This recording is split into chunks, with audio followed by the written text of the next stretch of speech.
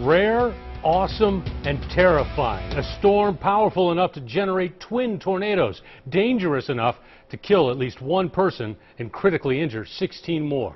And we can take you close up, as close as you'd want to get, as the monster rips through neighborhoods and shatters lives, homes, buildings are tossed into the air. Search, rescue, recovery, it's all unfolding tonight just 75 miles northwest of Omaha in the town of Pilger, Nebraska. Good evening. I'm Rob McCartney. I'm Melissa Fryan for Brandy Peterson. We're live tonight with team coverage, starting with KETV Newswatch 7's Dave Roberts in Pilger. Pilger is pretty much a ghost town, but then again, it's not even that, considering there's no buildings left to abandon. Most of the town looks like what you see behind me here, reduced to rubble.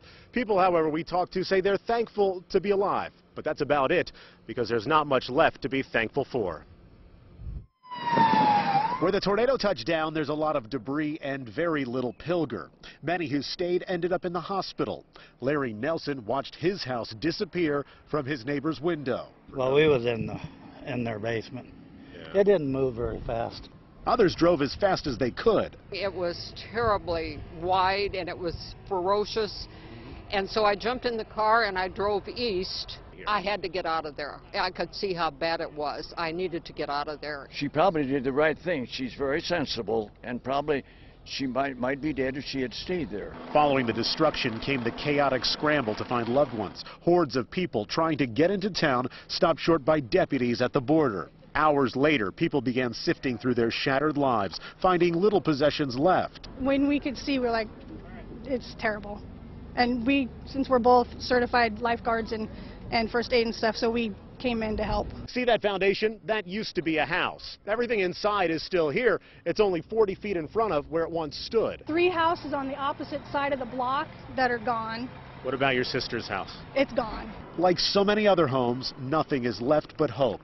Hope the volunteers keep helping. I can't believe how many people are here. Hope that the injured people survive. It's unclear where this SUV or this riding lawnmower came from. We can only assume it's about 40 feet away from a garage that you can't even see in the background here because it's too dark.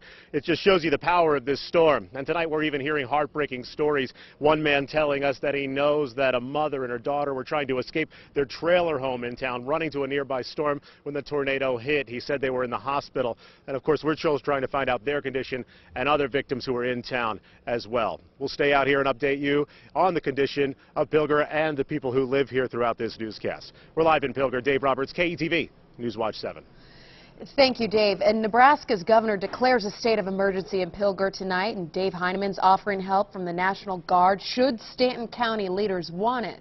Heineman tells us tonight he will tour the damage in Pilger tomorrow, joined by a manager of the State Emergency Management Agency.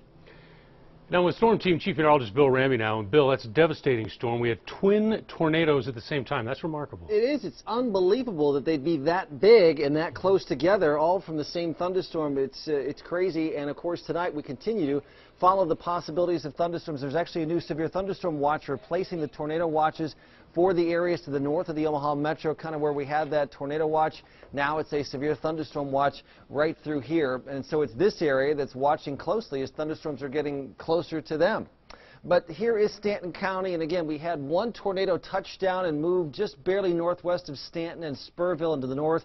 And then it was this storm that touched down between Stanton and Pilger that spawned the twin tornadoes there around Pilger and then tracked into the northwest part of Cumming County. Let's take a look at that video again. It's just incredible to see these giant tornadoes right next to each other. Sometimes you'll see briefly like that, but then one will spin up and fall apart, but they stayed together like that. And look at the damage here. Look at the debris flying in the air. Meteorologist Kyle Gravel and I were looking at this on the Doppler radar. The dual pole mode of the radar was showing debris like that 17,000 feet up into the air. I mean, that could have been a house or some kind of giant truck flying by. Of course, we had the grain bins there, but this amazing close-up footage here. And then the people that were driving on the road, I mean, what are they doing up here? Driving into the tornado, those winds can be so strong. Even if you're not in the tornado, there can be 80, 90 mile per hour winds within a few hundred yards of that. So just amazing, amazing footage. So these folks, terribly hard hit, now watching a line of thunderstorms coming in from the west. Thankfully, they look a little weaker than they did earlier. They're starting to edge north, but have come through the Norfolk area and just north of Stanton, which is right here. But some of this area was hit by the tornado, and then Pilger is right there, so those things may get pretty close to Pilger.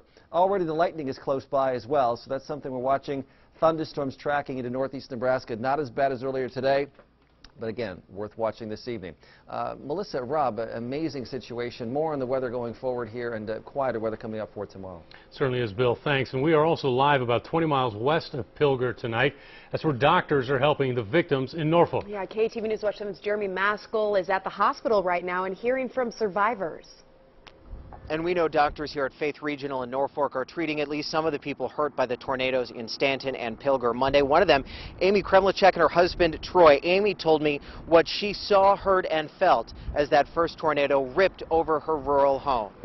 We got down there, and then we could hear the house falling, and Troy laid on my son, Christian, and I laid on the two littlest of the 4 kids, and everything fell on top of us. And we also talked with the Stanton County emergency manager, who compared Pilger to a war zone, saying the hit was extreme. That's why we're evacuating the town, because it's going to get dark on us. We have a storm coming in. Tomorrow morning will be another day. We can start cleanup. It's just that bad. Now all the kids the Kremliceks were taking care of will be okay. Troy, Amy tells me, should be released tomorrow, although doctors are monitoring his head injury, and we are staying put in this area to see what more severe weather may brew overnight. Reporting in Norfolk, Jeremy Maskell, KETV News Watch 7.